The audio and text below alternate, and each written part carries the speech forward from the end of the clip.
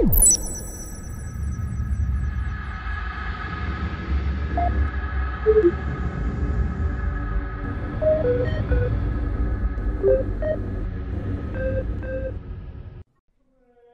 are, some of us, cursed with knowledge.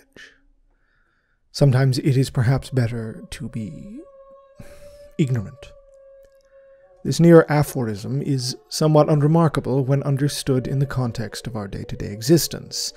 Does one wish to know the time and circumstance of one's own death, for example? What good would the certainty of knowing precisely how much of one's time one has remaining? What good would it do?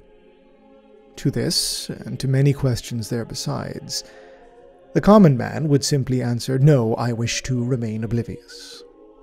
We are happier, better off, more fulfilled, with the blinders of witlessness occluding our sight. Indeed, such a thing has been the avowed policy of our Imperium for millennia. It is better not to know. Knowledge is a dangerous beast, the first step on the path to a damnation inevitable, as one is forced to confront the true and horrific nature of our universe. It, however, goes deeper than the simple practicality of keeping the heaving masses of our species unaware of the nature of all things. Ignorance prevents us from anticipating the consequences of our actions, shields us from facing difficult decisions, or immunizes us against attacks.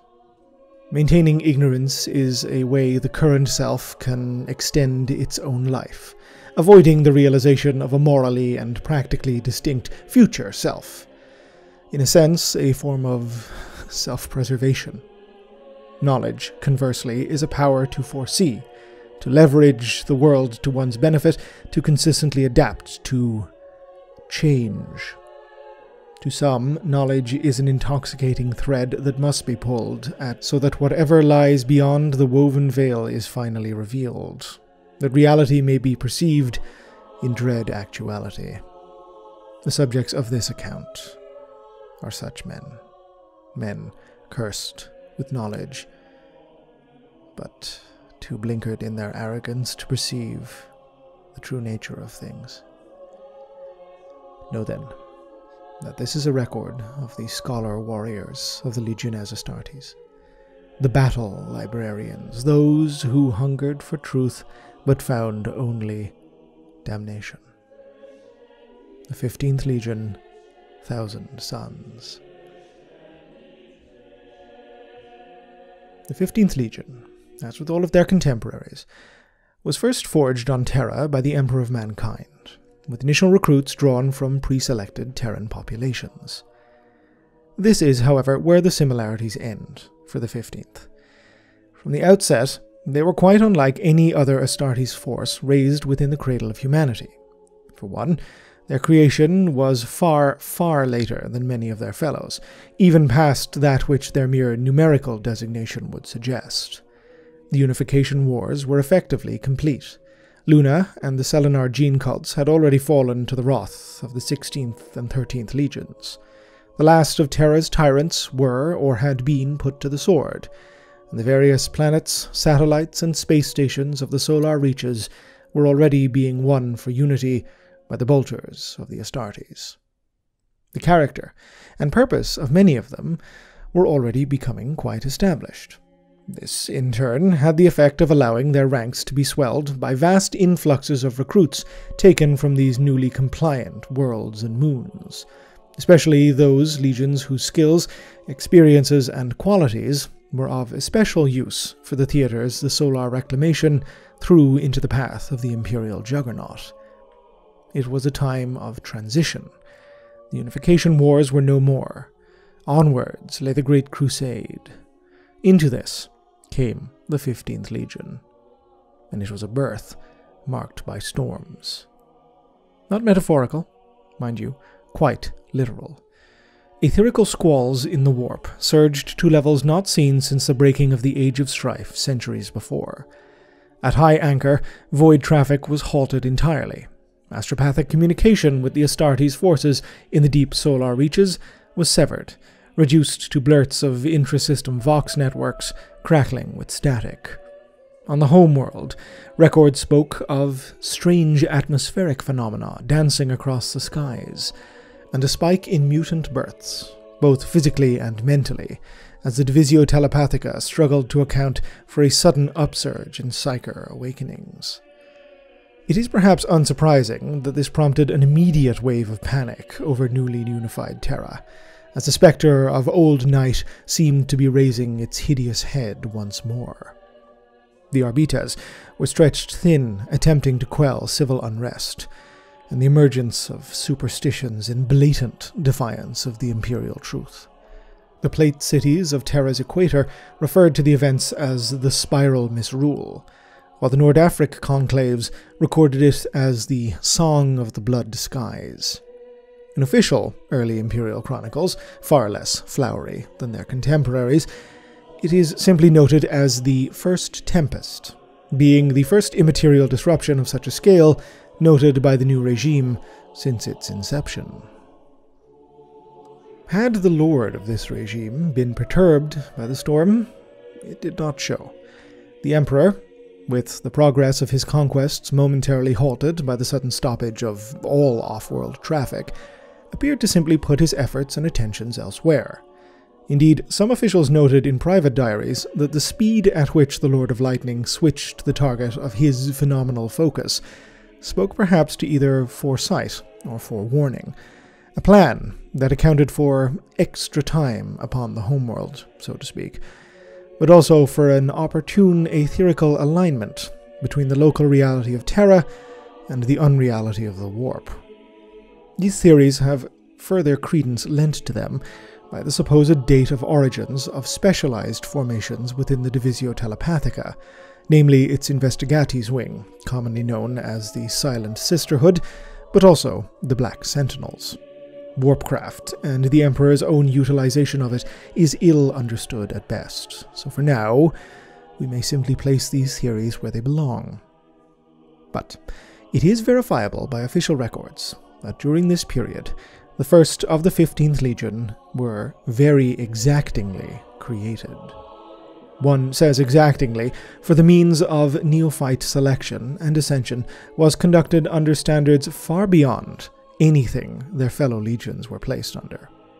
Their points of origin were restricted to some of the oldest, most stable, and culturally sophisticated polities of Terra, namely the enclaves of Aus, the Kashai domain, and most notably the ancient Achaemenid Empire, which stretched across leagues of desert plains to the north of the planet's equator, occupying many of the regions that, what scant records of pre-strife years remained, claimed were the very cradles of human civilization itself. The Empire, the Enclaves, and the Domain had been amongst the first powers to swear to the Emperor's banner during the early days of the Unification Wars, supplying his armies plentifully, and thus being spared from the devastation unleashed by his Thunder Warriors. Their populaces were content, productive, refined, and most importantly, genetically stable. There was incredibly low rates of mutation compared to similarly sized polities elsewhere on the once benighted homeworld, not least the barbarian conclaves that rendered so many neophytes for other Astartes legions. This would ordinarily have rendered them ideal populations to draw large numbers of recruits from for said legions, but despite this, the number drawn for the new 15th remained incredibly low. The Ionis Plateau, for instance, rendered only one youth for the program, though it had also granted several hundred of its children for the 7th Legion for exactly the same purpose. Any who observed this knew it meant only one thing. The hand of the Emperor, unknowable, all-powerful, was absolutely at work here. Indeed, it is a matter of record that the Master of Mankind himself personally selected candidates, something he had done for very few legions indeed. While it is of course impossible to ascertain precisely how many aspirants were rendered unto the 15th for ascension, it would appear that, according to genital records and data looms, the implantation success rate was very high. Undoubtedly, the careful selection process for these neophytes was paying dividends here, as it perhaps would have if any other Astartes legion had paid so much attention to its candidates. It rendered unto the waiting emperor a very exact number, one recorded and mentioned so many times one cannot help but wonder if there was some greater significance to the quantity. 1,000 warriors, born of the gene rights of both Terra and Luna, the minimum initial fighting disposition for an Astartes legion, known, typically, as the Alpha Induction. The Emperor personally presided over their Odes of Eternity, granting them an especial honor no other Astartes legion had received. A name, before a single bolt shell had even been fired, before a single battle brother had been lost. The 15th would henceforth be known as his 1,000 sons, and the more poetic of early Crusade accounts state that, as these 1,000 sons rose from their knees, the warped storms around Saul dissipated, bringing with them a new dawn for the future of humanity. Flowery as this may be, the breaking of the etherical disturbances did coincide with the date of the 15th Legion's formal inception, all sources pointing to a robust resumption of Crusade operations around this time. The 15th Legion were now fully part of the Imperial war effort, but initially there was little to set them aside from their fellow Astartes. They were relatively tiny in number compared to their cousins, and even those that did not vastly eclipse them in sheer quantity had managed to develop skills and talents in one form of warfare or another. Despite their incredibly auspicious origins, they were in actuality completely unremarkable, prosecuting their early campaigns with competency, but no flair. They put the Mica clans of Secularis to the torch alongside the 17th Legion Imperial Heralds, supported far larger battalions of the 6th Legion in the purgation of Gladris, and toppled the remaining transgenic blasphemies of Proxima III in their Cloud Warrens. Nothing about their comportment was worthy of note, beyond, perhaps, a degree of synchronicity displayed by their squads in open combat, but even that drew little attention. Conversely, their name, the stories of their origins, the knowledge of the special favor paid to them by the Master of Mankind, these absolutely did draw comment, as many, not least the Astartes legions they served beside, openly questioned why such an unremarkable legion was worthy of such august treatment, especially having effectively sat out the entirety of the Unification Wars. To add to this, the 15th wore their cognomen with pride, adopting the ancient Terral millennial glyph and ochre patterning redolent of the immortals of the Achaemenid Empire of old. They clearly considered themselves a breed apart from their cousins, something said cousins increasingly began to perceive as completely undeserved. The speculation and curiosity surrounding the Legion would only grow from there, as would, it must be said, quiet and then open resentment. It must be understood that in these days of Crusade, the Legiones Astartes were accomplishing feats of warfare never seen in the annals of humanity that yet survived. The 9th Legion of Revenants had been sent to the depths of the Neptunian volume, likely never to return, yet had emerged from their suppression of the mutants of the moons, with more Astartes than they had entered with. The Lunawolves was a name on the lips of all, headed by the Primarch Horus Lupercal, first son of the Emperor, or first found son, the Imperium's brightest star. It counted within its ranks upwards of 30,000 Astartes. The 7th Legion were fortifying dozens of systems against the predations of those who would strike behind Imperial vanguards. The 8th Legion had developed such a reputation that word of their approach would drive a world to compliance through fear alone.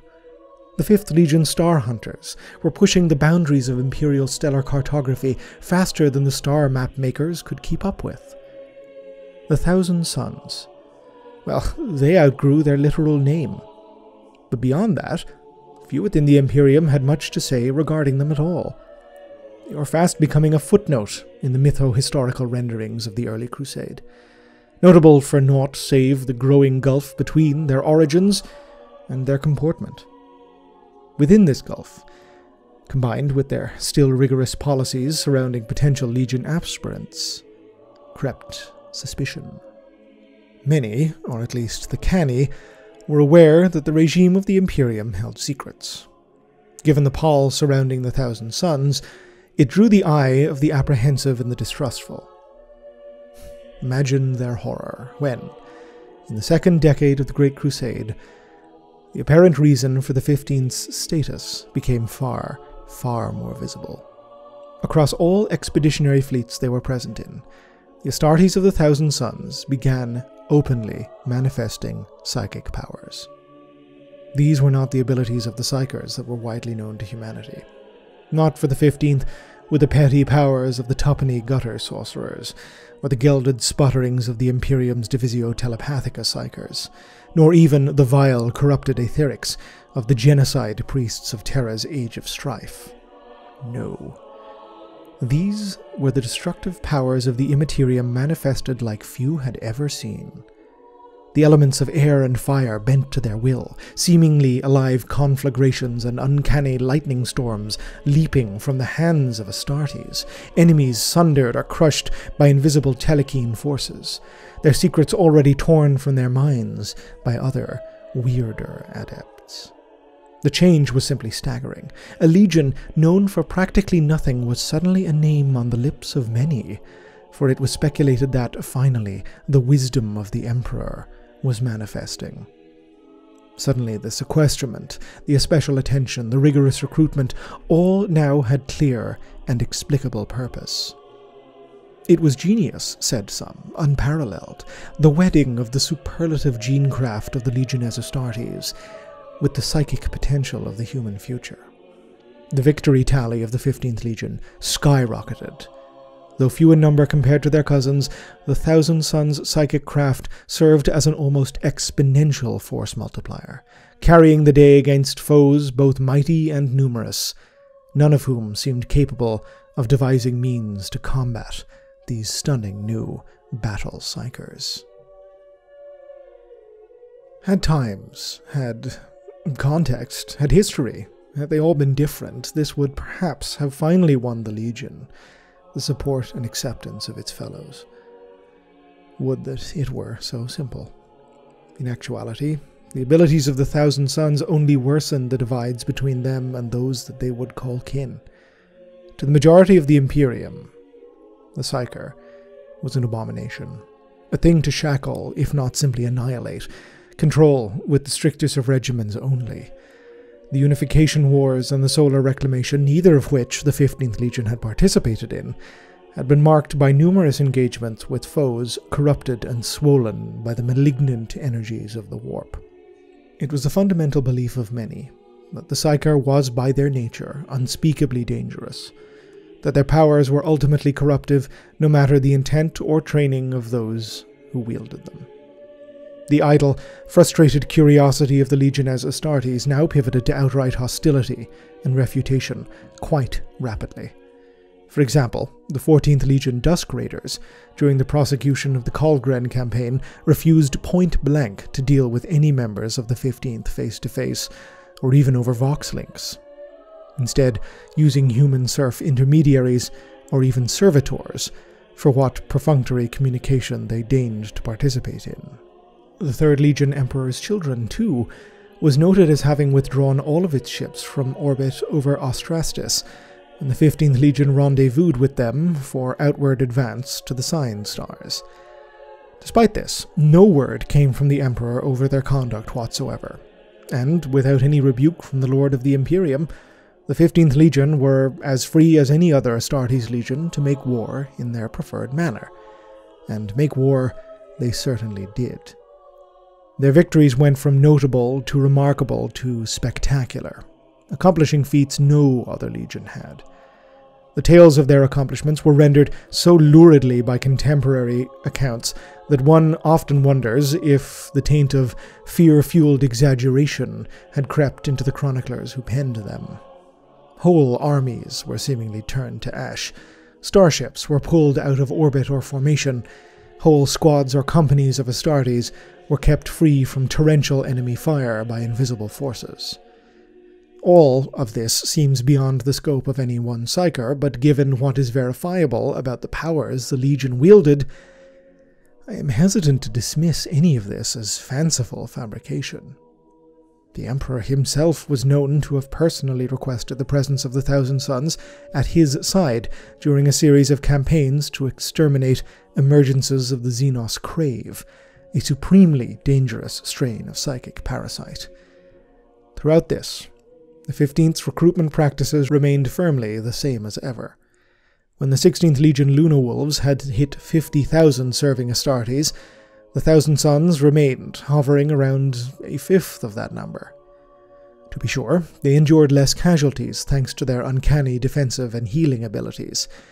Their number kept them from being thrown into the meat-grinder battles that the 4th Legion was routinely routed to, but the fact remains that the 15th were easily the smallest of all active serving legions by a long margin. Even for those humans they did mark for Astartes' ascension, success rates had fallen since their departure from Terra, and were now far below the median standard set by the 1st Legion. Despite all these challenges, however, those Astartes that succeeded in being raised to maturity all displayed some degree of psychic talent, and at all levels of the power scales the Imperium used to determine etherical capabilities. Their effectiveness on the field of battle was undeniable. It appeared the 15th Legion had truly found its place. Would that it were so simple. It began on Byzant, a lush world with a sizable and long-considered lost human population. Over the years of strife, it had transformed into a stable society predicated around the veneration of the sun as a solar deity. The strength of the faith held by the populace led them to rebuke the Emperor's offer of membership within the Imperium, spurning his empire as godless and accursed. It would have made for a fairly routine compliance operation for any Imperial expeditionary fleet, were it not for the stunning rate of psyker births upon the world, estimated as high as 10%. Accordingly, the 2nd and 5th chapters of the Thousand Sons were rapidly assigned to curtail such a wanton excess of human psychics, with many within the deployed forces marveling at the almost impossibility that the world had not fallen to a grand mal immaterial incursion. Despite the initial optimism the campaign was launched with, planetfall showed the 15th that despite the familiarity of the sorcerous arts they were facing, they were unprepared for the scale that they would be unleashed with. The Byzantine were no rabble of cultists. They were a highly trained and coordinated sect whose members had not only superlative skills, but unshakable loyalty to their solar deity and his priesthood, they who could hear the light of the stars.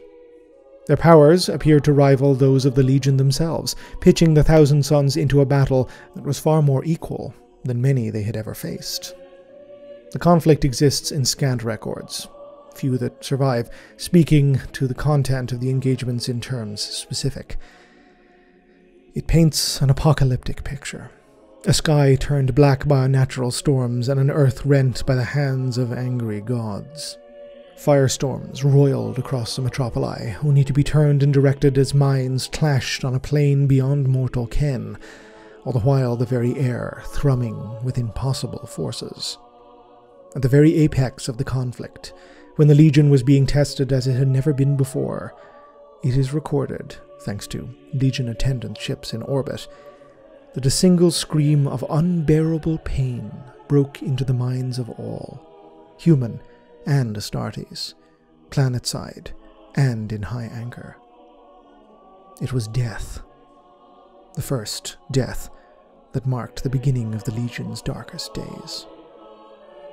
The warrior's name is not known. In what records remained upon Prospero after its burning, he is simply referred to as Daleth. The word is one of significance, or would almost certainly be if any survived who spoke the tongues of impossibly ancient old Earth. I have, by authority, been assured that it, by technicalities, means door, but in symbolic terms, that can be rendered as a portal to unknowable beyonds, or as a decision made to step forward, or the unsealing of spaces and frontiers unknown.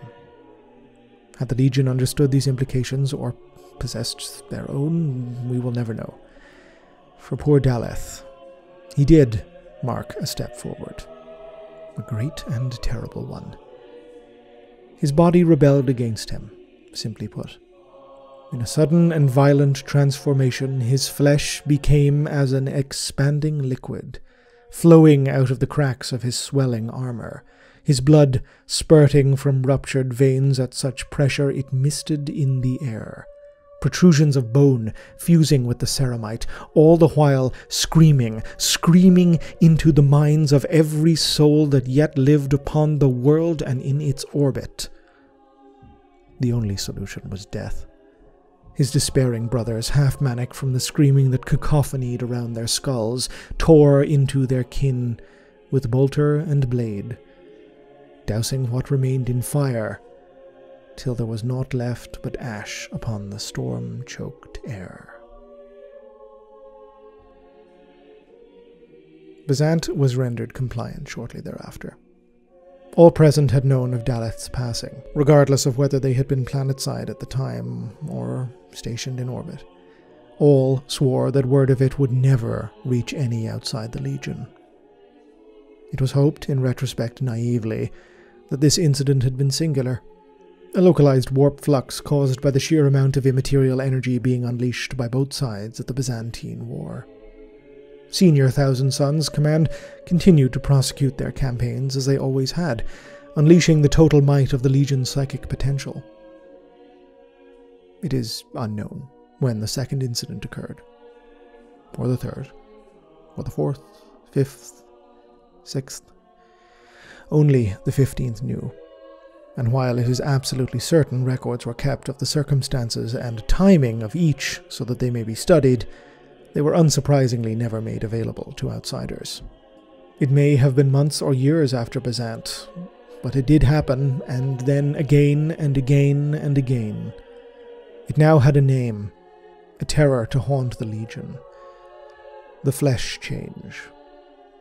It followed the same horrific pattern that had befallen poor Daleth. Massive, sudden, and utterly uncontrollable physical mutation.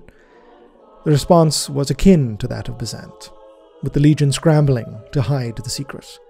Circumstances, however, made such an effort nearly impossible. The flesh change had absolutely no predictors. It could strike any 15th Legion Astartes at any point. Typically, it would occur when the Astartes in question was utilizing their psychic talents, but that was not always the case. Nor, indeed, did it strike individuals. In some cases, it affected hundreds at once. It was an epidemic of total lethality with no discernible cause. Naturally, the information eventually leaked beyond the Legion's ability to control it, making its way to the higher echelons of the imperial military regime, specifically the offices of the Sigillite and the Divisios Telepathica and Biologius. Many who were now made cognizant of the issue drew the same conclusion. It could only be rooted in the genetics of the Legion as a whole. If it were, say, a genophage akin to that which had almost destroyed the Third Legion in its infancy, or worse yet, the cascading cellular degeneration that beset the Legio Contagious, the Thunder Warriors, during the Unification Wars, none could rule upon with any authority. Plenty, of course, were quick to point out that the Legion's psychers were the root cause, the grand malmutation being a widely known side effect of unrestrained immaterial energy use. From without, the remainder of the Imperium observed the Legion that became increasingly insular and erratic in their operations. The former was not exactly new, but the latter was. Thousand Sons forces would inexplicably pull out of war zones or arrive late. Exertus Imperialis or Mechanicum forces that served alongside them saw a curious increase in inexplicable disappearances. One suspects that these were desperate legionaries attempting to silence unfortunate witnesses who beheld that which they should not have. The Legion could do naught but struggle on, unable to simply disengage from the Great Crusade for obvious reasons, but all the while desperately struggling for a cure to the terror that had befallen them. Personal diaries, or what survives of them, grants us precious insight into this period in the Legion's history. The flesh change was sudden in some, creeping in others. It was not always a stunning outbreak like those that had befallen poor Daleth. In some cases, a legionary could feel, sense, or even see the affliction begin to take hold. Many techniques were utilized to attempt to arrest or control its spread.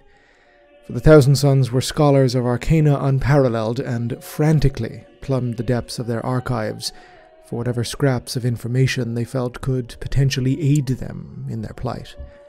Some attempted long-lost alchemical or biogenic methods to isolate the areas of their body they deemed in danger, while others bent their sheer force of psychic will into the suppression of their coming mutations. Some were even placed into stasis, either voluntarily committing themselves as soon as they felt their flesh begin to rebel, or crammed bodily into the vita chambers by their desperate brothers, even as their bodies liquefied before their very eyes. As the years ground on, more and more brothers were committed to this dreamless brotherhood. The Thousand Sons battled on during all of this, but casualties upon the field of battle, and the relentless attrition of the flesh change, were reaping a terrible toll upon their now dwindling numbers. Ironically, even as their brothers succumbed to the curse of the flesh, as newly raised Astartes realized the terrible fate of the legion that they had become a part of, the powers of those Thousand Sons, yet unafflicted, only continued to grow in scope and scale. Even as they battled the flesh change, the Legion still continued to refine, develop, and explore their psychic potential, manifesting new and ever more destructive powers with each passing year. Some chroniclers have defended this action in the past, stating that, given their commitments to the Great Crusade and the Imperium as a frontline combat Astartes Legion, they had no choice but to compensate for their ongoing deficiencies with the most readily available skills they had. At the risk of editorializing, it is hard for your most humble of servants to see this as anything other than the Legion's character in its purest, most lamentable form. The Thousand Sons, despite all evidence that doing so may either be causing or exacerbating their affliction, continued to use their powers simply because they believed they had the right to do so. Whatever about the force-multiplying effects of battle psychers, they were still Astartes, capable of taking worlds by bolter and gen-hanced power alone, yet they did not. They appeared to welcome the seclusion from the Imperium, becoming a legion mendicant, devoid of kinship with their cousins, continuing their paths of conquest under their own power. Mayhap there was a perverse validation in the loneliness and torment they were enduring, a vindication that despite their challenges, they were still able to claim for the Emperor's realm worlds no other legion could. The Thousand Sons were now upon a precipice, their numbers bleeding away into nothing, calls for their censure now being turned to calls for their dissolution and disbandment. A mercy, some said, to prevent one of the Legionnaires Astartes from fading into ignominy and shame. Prospero was a planet shaped by legacy, one of both civilization and ruination. Akin to the old Earth as described in legend, it possessed a diverse biosphere and climate, and had, in the depths of the Age of Technology, being settled in the ancient Age of Technology during the time of the first human stellar hegemonies. These settlers had colonized every continent on the planet, raising massive metropoli and developing their world into one of peace, understanding, and scholarship. However, as with so many human worlds during the Age of Strife, this had come to ruin.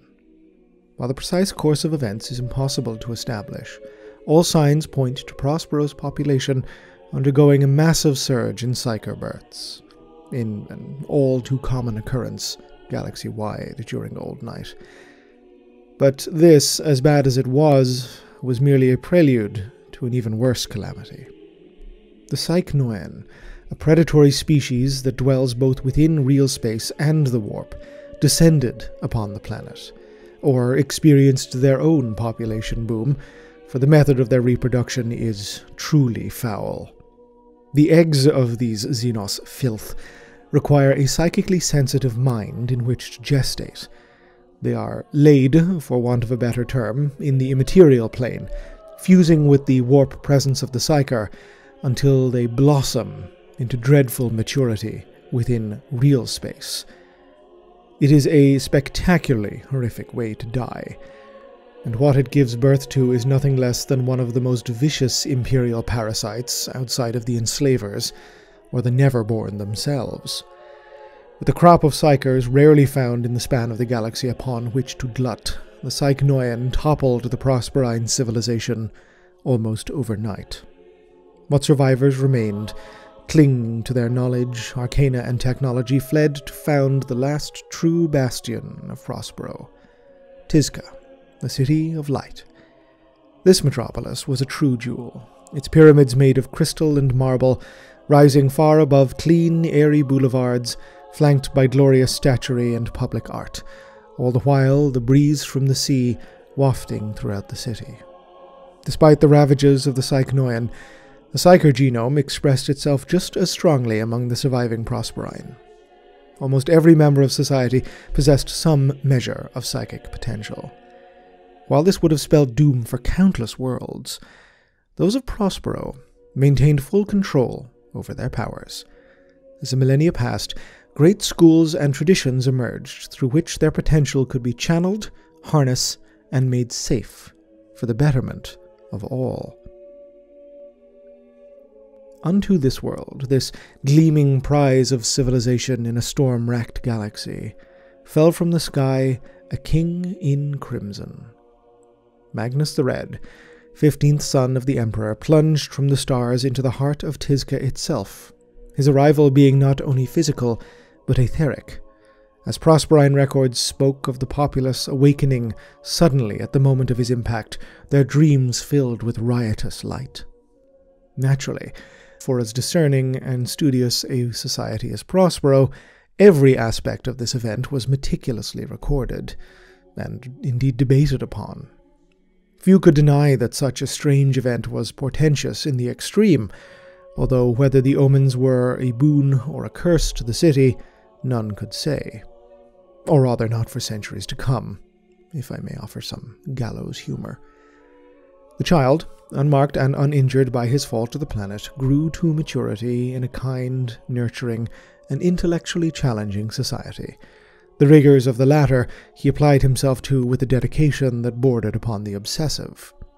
As with his brothers, Magnus was sculpted by the world that he landed upon, as much as he would go on to sculpt it in kind. But unlike so many of his gene kin, the Cyclops did not have to struggle or claw his way to supremacy. Not for him was the dank of Nostramo, or the fighting pits of Nuceria, or even the lethal politicking of Olympus. Prospero was a civilization of care and kindness, and within it Magnus flourished.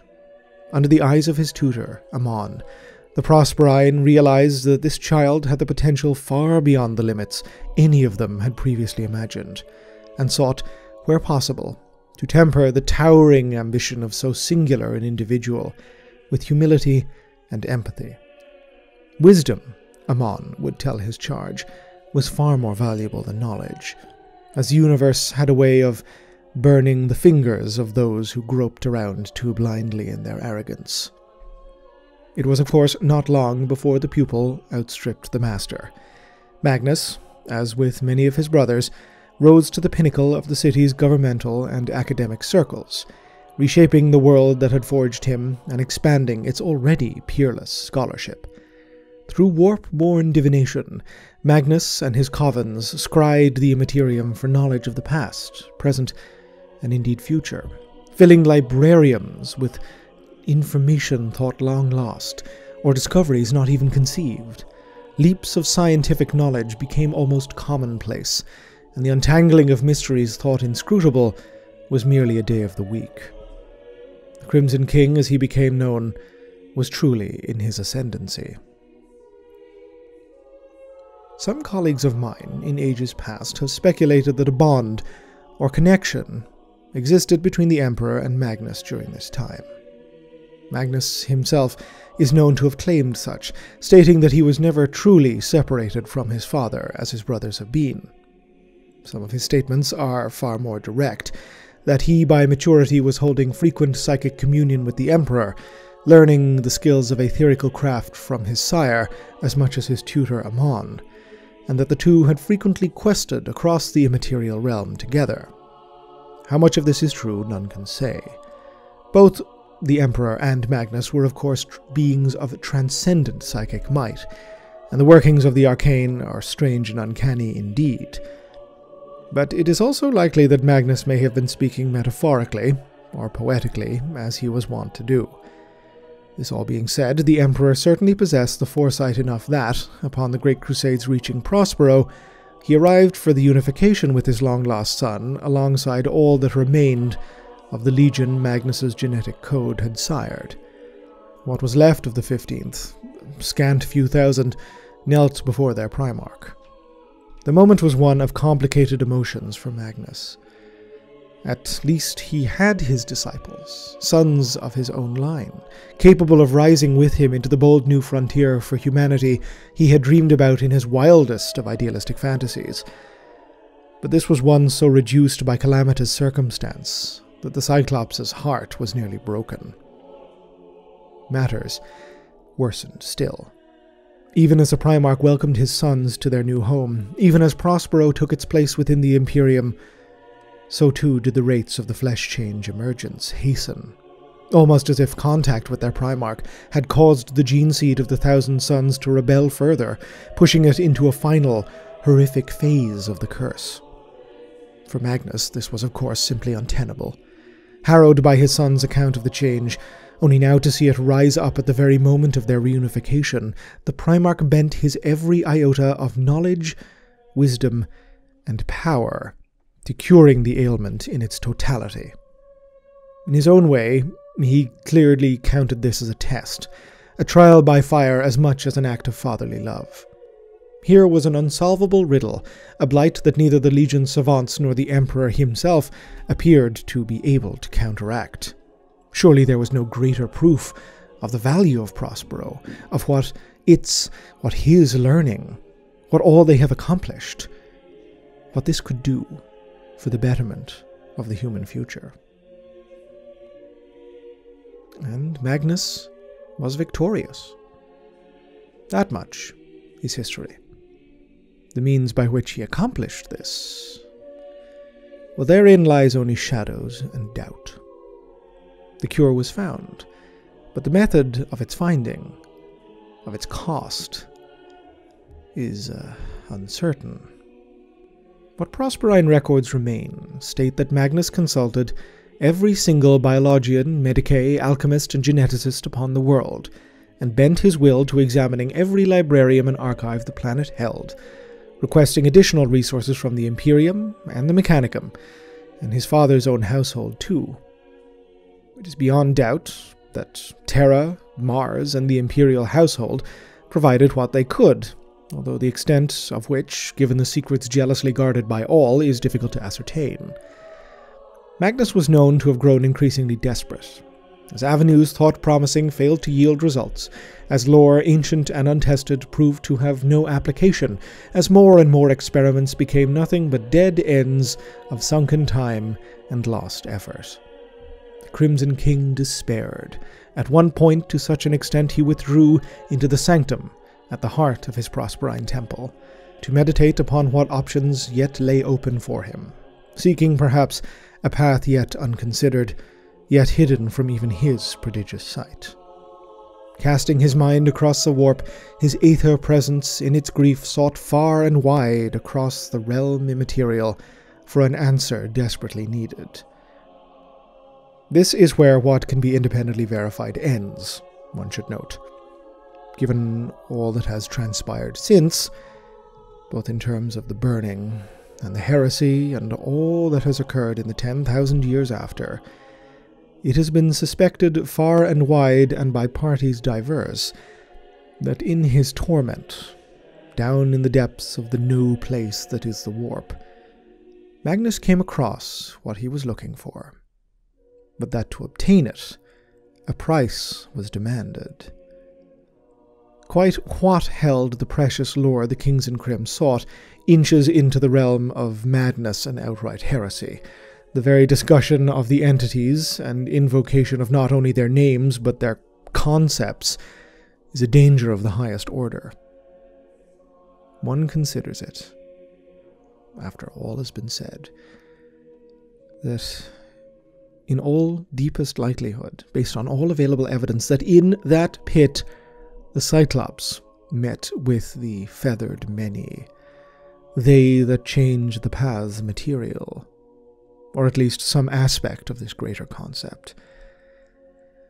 Within this thing's grasp lay the secret to solving the flesh of his sons.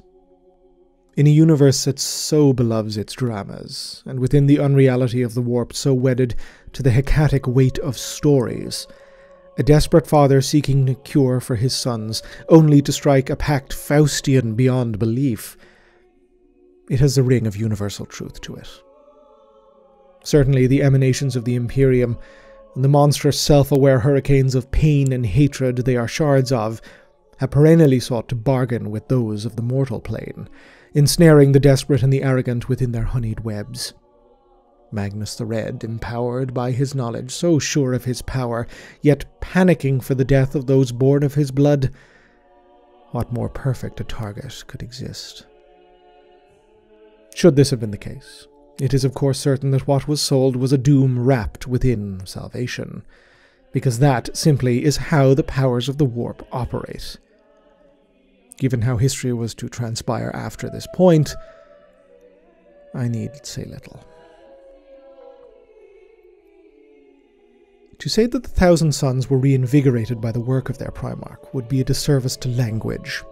Mind you, given the size of the Legion subsequent to the curing of the flesh change, it would not have been a significant task to reintroduce much in the way of reforms. The 15th Legion were now living up to the truth of their own name once more. 1,000 individuals remained active, a number that, had it been reported widely, would no doubt have caused some raised eyebrows for the curious symmetry it represented with their initial founding. What remained, at least, was fertile ground for one such as Magnus to cultivate. Those Astartes that had resisted the flesh change were mighty in abilities indeed, but under the tutelage of their Primarch, these were refined to hitherto unknowable complexities. The 5 Prosperine cults were embedded into the fabric of the Legion, with each Astartes joining that which suited his gifts and temperament.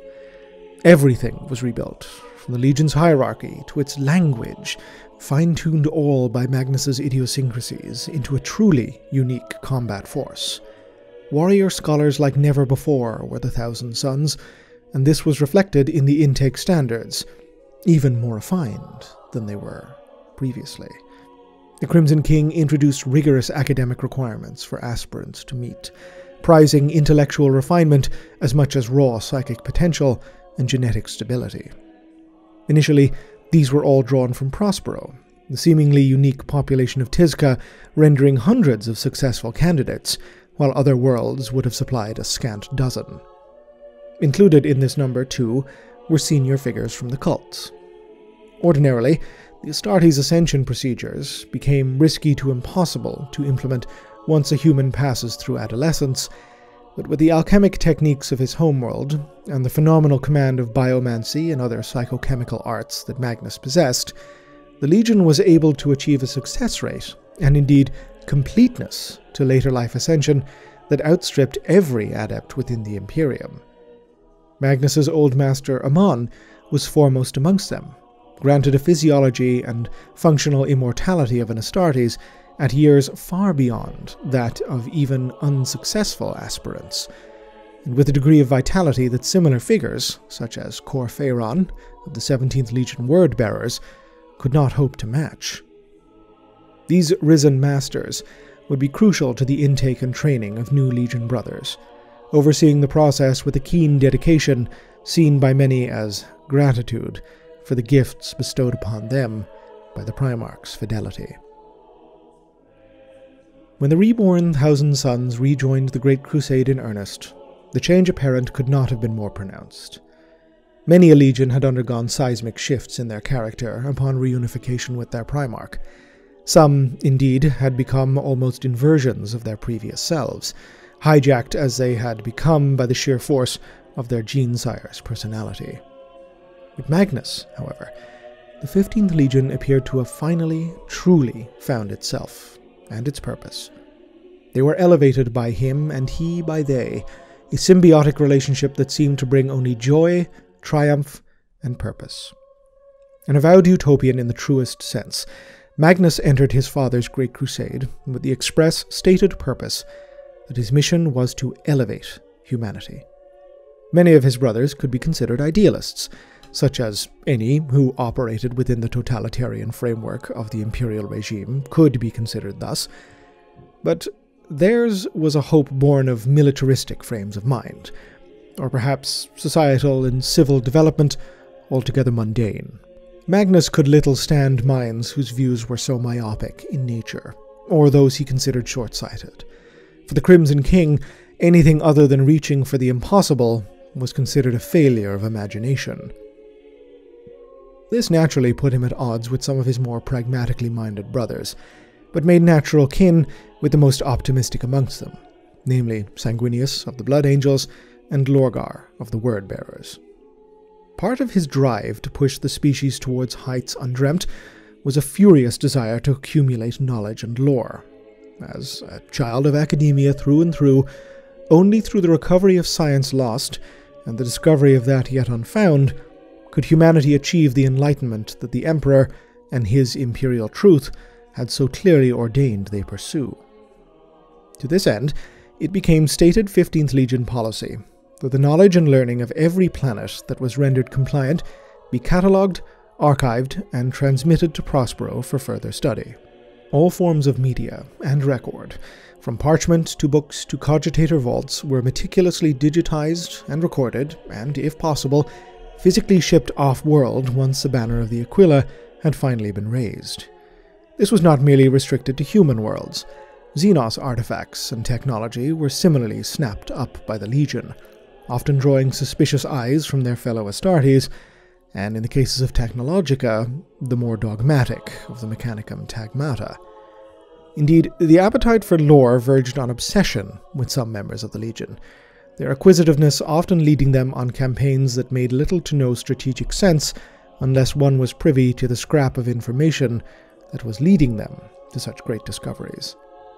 In some cases, members of the Legion would be withdrawn from frontline combat service on the express wishes of its command staff, or a Primarch, to be dispatched to worlds that had already been rendered compliant and stable, simply in order to investigate or acquire that which the Legion deemed valuable.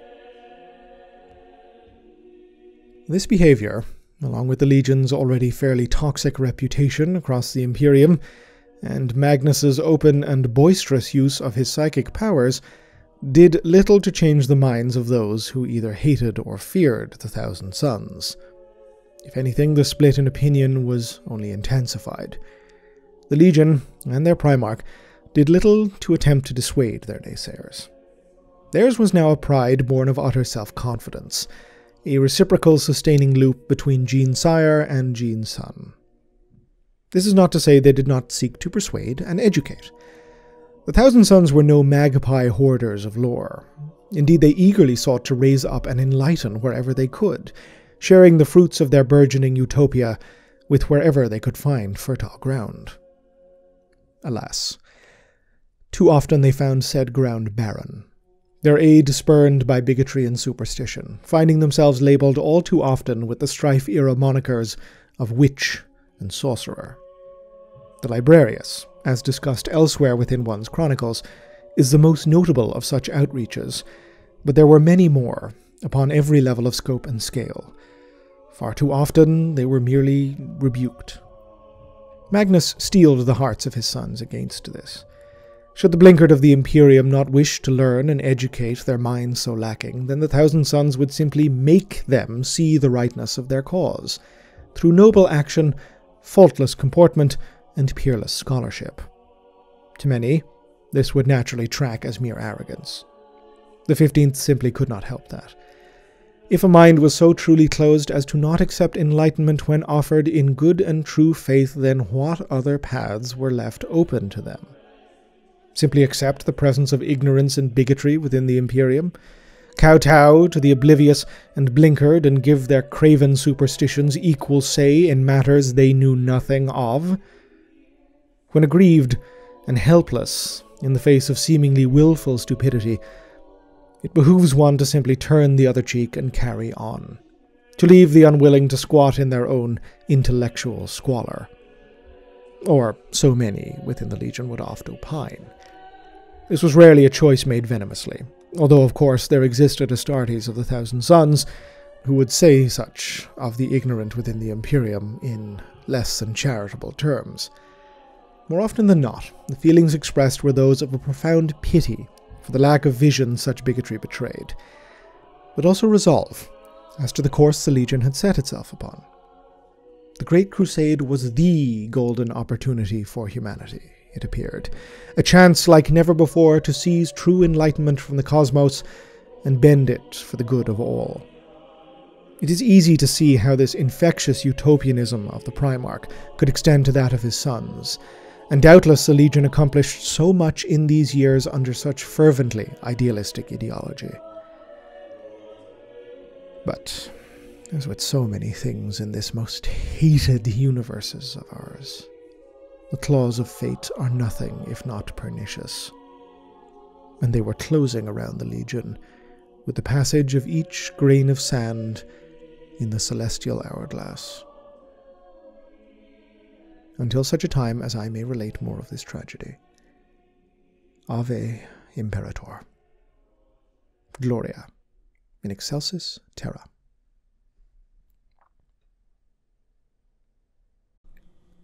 This video and this channel were made possible thanks to the very kind donations and support from my Patreon subscribers. If you'd like to help support the channel, head on over to patreon.com/Oculus Imperia. If you'd like to receive more updates about the channel and any future videos, you can contact me or follow me on Twitter @Oculus Imperia. Otherwise, please like, subscribe, comment, let me know your feedback, and as ever, thank you very much for watching.